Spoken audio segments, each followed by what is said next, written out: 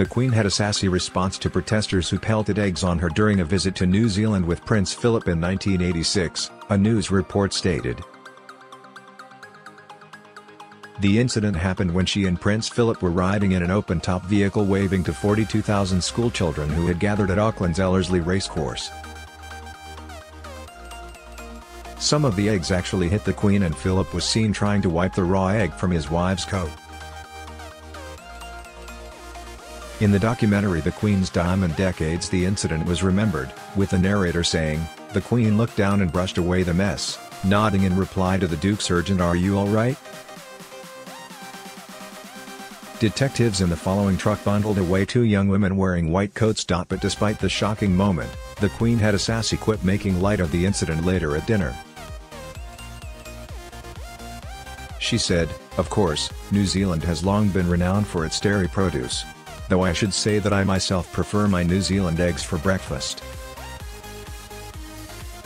The Queen is the most traveled monarch ever after a globe-trotting 70-year reign. Now 96, the Queen has given up on overseas travel, with her family members now representing her abroad.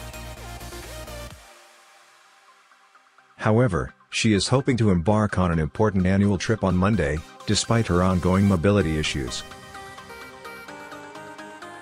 Her Majesty is hoping to make her annual trip to Scotland for Holyrood Week, but a decision will be taken closer to the time, Buckingham Palace has said.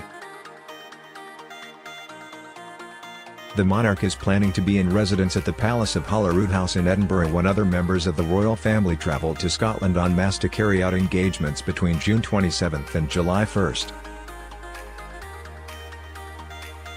During her Platinum Jubilee celebrations, the Queen pledged to continue to serve as monarch to the best of my ability, supported by my family.